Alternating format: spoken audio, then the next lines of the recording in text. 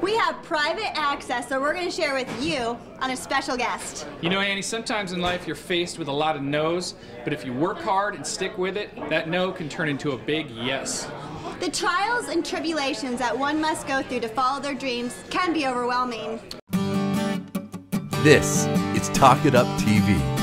Born and raised in Ferndale, from living on the streets to performing on the big stage, this is Jesse Brand.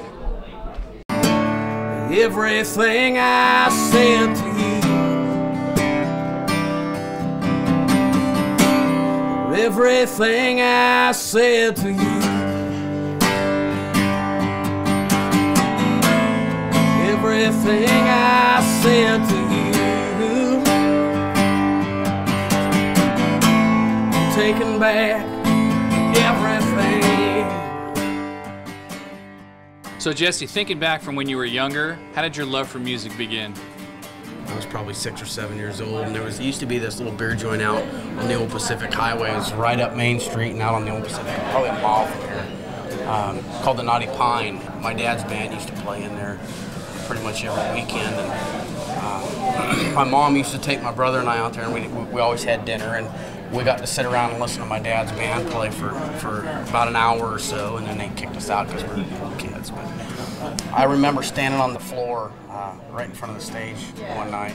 The house lights went down and the stage lights went up, and my dad started playing his drums, and the guitar came on and the bass guitar came on, and everybody just kind of flocked to the dance floor, and I saw what music did to those people, and I, at that moment, made a conscious decision, and I said to myself, that's what I'm going to do with my life. And every waking moment has been directed since then at music. Share with us some of your trials and tribulations that you went through to get to where you are today. You know, I had a really good job pouring concrete and framing houses up here, and I packed up everything I could fit in my pickup, and I drove 2,500 miles from my family and my friends and everything I knew to pursue a dream that everybody said. There were like 2 people in my life, my mom and dad were the only 2 people in my life that said that it was possible for me. Everybody else said you'll never do it, it'll never happen. My high school band teacher, Mel Hansen, even said, watch this guy, he'll be a fry cook at McDonald's. You know, I was homeless. I was sleeping in a sleeping bag on the sidewalk in Nashville. I slept on the sidewalk in Fort Worth, Texas. I've eaten out of trash cans. You know, I've come a complete circle. I went from nothing to everything, and then back to nothing, and now I'm back to having a little bit of something. You've accomplished a lot of your dreams. Do you still have more that you just can't wait to reach that next one? My dreams, I guess, have sort of changed in the last 3 years. I've got a 3-year-old little boy that lives up here in Linden with his mom, and you know, I always kind of thought music was the answer to everything. You know, that was, if I could just have that money that came with that, if I could have the women that came with that, if I could have that party, you know, my life would be perfect. And now with a 3-year-old little boy, you know, my dream is to be home with him and watch him growing up playing baseball. You know, I want to go to his baseball games, and that's my new dream.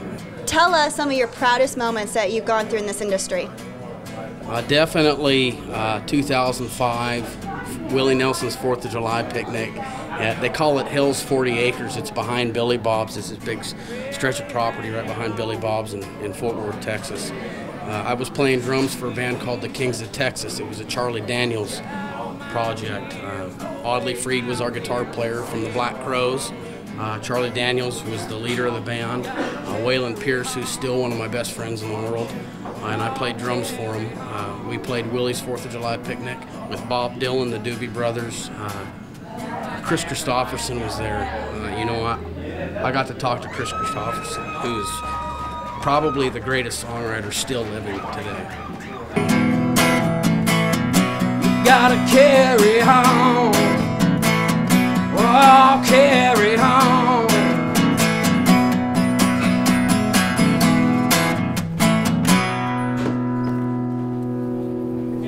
This guy's living proof that if you work real hard and you don't give up, you can accomplish anything.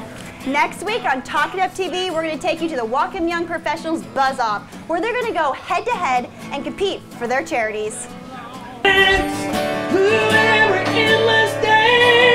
I wanna hear you say, I remember you.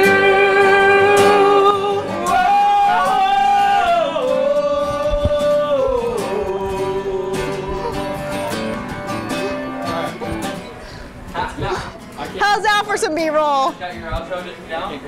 Yeah. More or less.